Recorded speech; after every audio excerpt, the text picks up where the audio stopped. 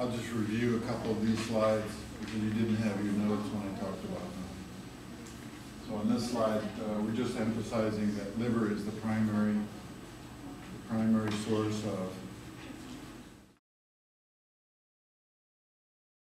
these biotransforming enzymes in the body. Liver is the primary biotransforming organ. It's big, has a large size, and also a high concentration of biotransforming enzymes. There are some in kidneys, some biotransforming in kidneys, some in the lungs, some in all tissues, skin, you can find it everywhere. Low capacity in the skin, intestines, testes, etc. But the liver is the primary site. And so if all of the toxins go to the liver, or most of the toxins are biotransformed in the liver, they exist in the liver in high concentration. So the liver is vulnerable to the toxic action of the toxins because that's where they go. Even when some toxins are biotransformed into something more toxic, it's called bioactivation. So a relatively non-toxic substance gets absorbed in the liver, converted to a toxic substance, then the liver has a lot of toxins. This divides these two reactions, phase 1 and phase 2. It shows you their individual reactions and how they're connected. Once again, this is for a drug, but also refers to a toxin. So toxins can go through phase 1 reactions, or phase 2 reactions, or both. Right? Some drugs can be metabolized, or some toxins can be metabolized directly into something which is water soluble, so they're eliminated.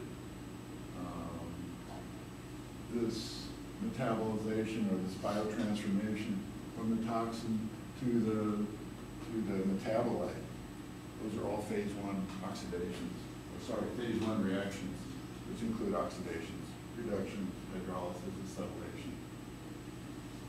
So sometimes easy, we can just get rid of this toxin with one single enzyme. It's the phase 1 enzymes. But oftentimes we take the phase 1 enzymes and then do phase 2 enzyme reactions. So phase 1 again, oxidation, mostly oxidation. Phase 2, mostly conjugation.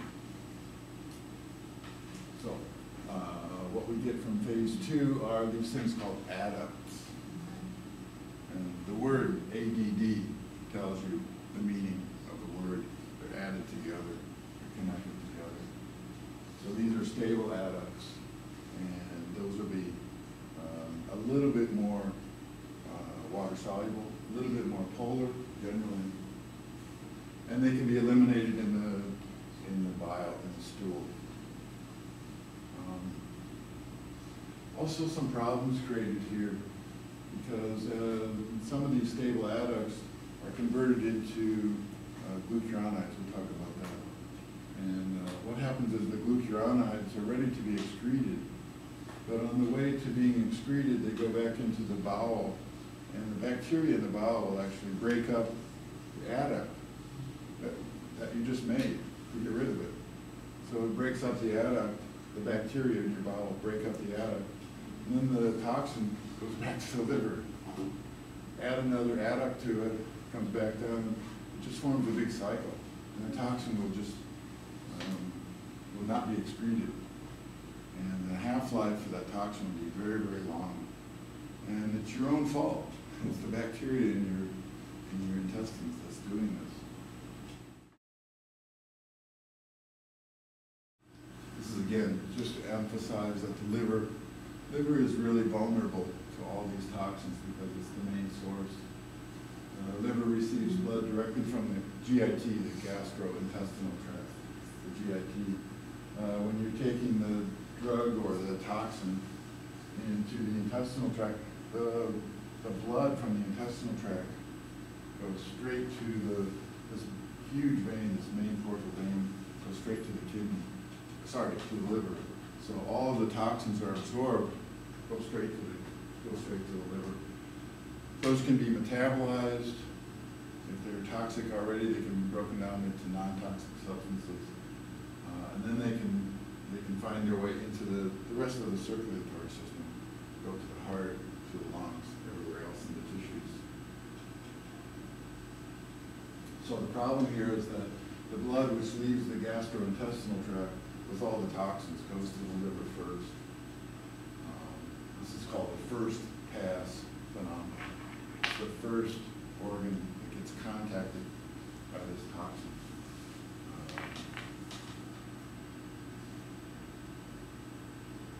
So even if the toxic chemical, if this is toxic, and it's been detoxified here, there's a lot of perhaps toxic metabolites that are still in high concentration.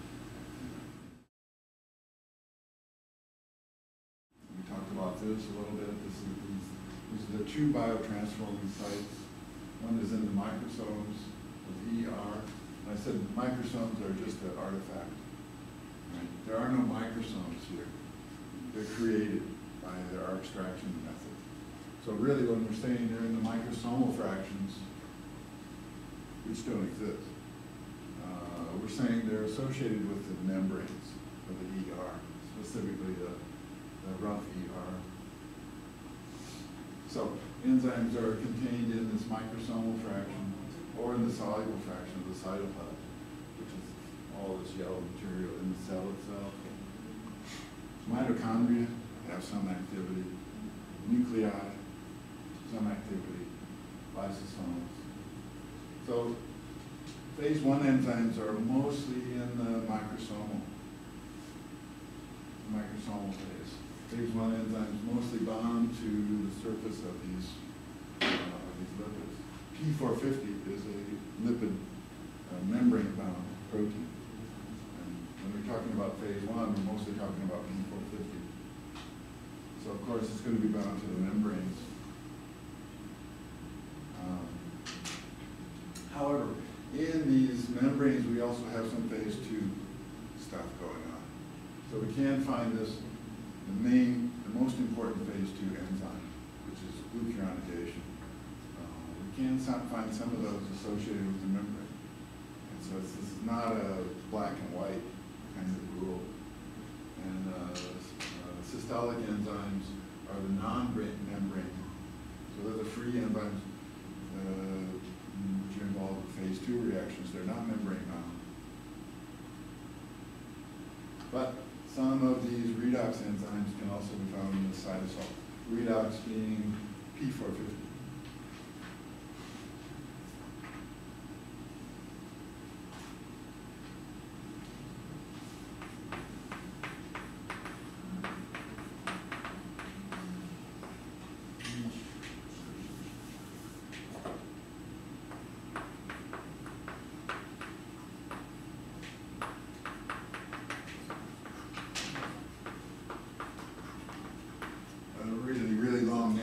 Enzyme is P450 cytochrome oxidoreductase. So it's an enzyme which does oxidation reduction. It's a phase 1 enzyme. It does oxidation, which is what phase 1 does. But we can find actually some of it in the cytosol. So some of it apparently is not membrane bound. Most is.